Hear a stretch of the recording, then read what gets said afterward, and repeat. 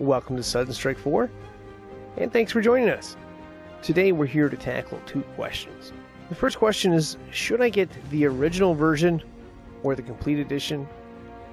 And that second question, of course, is, what exactly do I need to download all this stuff?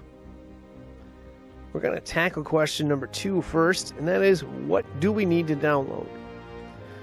And the good news is, all we need is the disc. All you got to do is stick it in your PS4 and give it a little time, and it will download all the missions. So that's pretty cool. You do not need internet. So that's kind of sweet.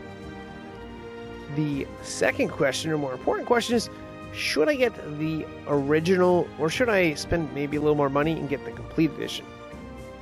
Now, to answer that question, we're going to look and see what we have, or what's the difference between the two. Now, if you'll notice in this screen right here, this is the complete edition. In the original edition, you'll see there's this thing called Sudden Strike 4 campaigns that were on right there. I'm going to click on that. And that consists of a German campaign, Soviet campaign, and Allied campaign. That's available in both editions.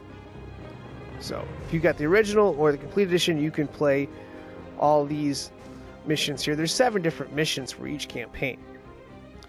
Now, what the complete edition offers, it also offers the Road to Dunkirk. There is, of course, the German side and the Allied side. You can play that. You can also play Finland Winter Storm. There's 3 different campaigns there. You can play as the Finnish or the Soviet side.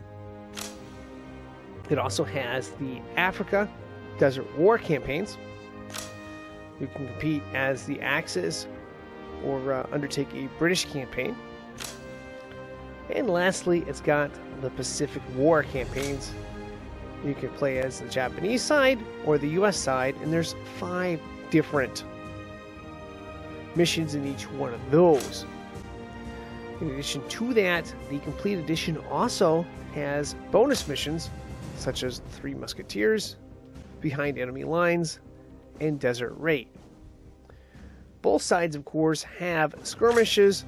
The complete edition, of course, is going to have just a few more different skirmishes than the original edition. So the main question, of course, is which one should you get? And it's a real good question. And each one of you is going to have to answer this question differently. But the real question you have to ask yourself is, how much do I like this type of game? How much time do I have to play? If you don't have a ton of time to play and you're just going to play a little bit, you're probably good with just getting the Sudden Strike 4 campaigns. The original version, that is. But if you really, really like this and you really, really enjoyed the game, or you like playing these type of games, I would strongly recommend getting the complete edition, just because it has a lot more options. There's a lot more different ways you can play.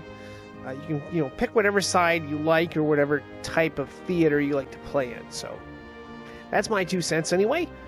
That is going to wrap this up. I am signing out. Thank you for watching, and good luck.